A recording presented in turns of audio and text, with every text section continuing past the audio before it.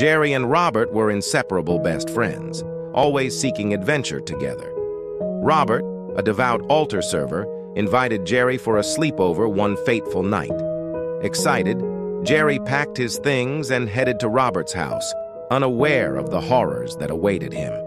Upon arrival, Robert's parents greeted them with warm smiles, but gave Jerry a stern warning: ignore any strange noises you hear coming from Robert's room. As the night crept on, Jerry and Robert played video games and told ghost stories, relishing in the thrill of being together. But as the clock struck midnight, Jerry's excitement turned to dread. In the dead of night, Jerry lay in his sleeping bag, trying to ignore the eerie silence that enveloped the house.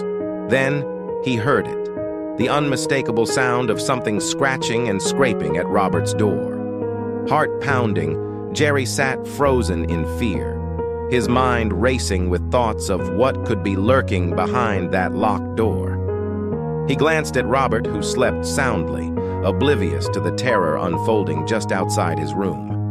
Summoning his courage, Jerry tiptoed to the door, his hand trembling as he reached for the handle. But before he could grasp it, the scratching grew louder, more frenzied, as if whatever was on the other side was desperate to break free. With a cry for help, Jerry dashed back to his sleeping bag, shaking Robert awake. But to his horror, Robert's eyes snapped open, revealing pitch-black orbs staring back at him. "Jerry," Robert whispered, his voice chilling to the bone. "You should have listened to my parents. Now, it's too late." As the scratching reached a deafening crescendo, the door burst open, unleashing a creature from the depths of nightmares, a grotesque amalgamation of flesh and bone, hungering for their souls.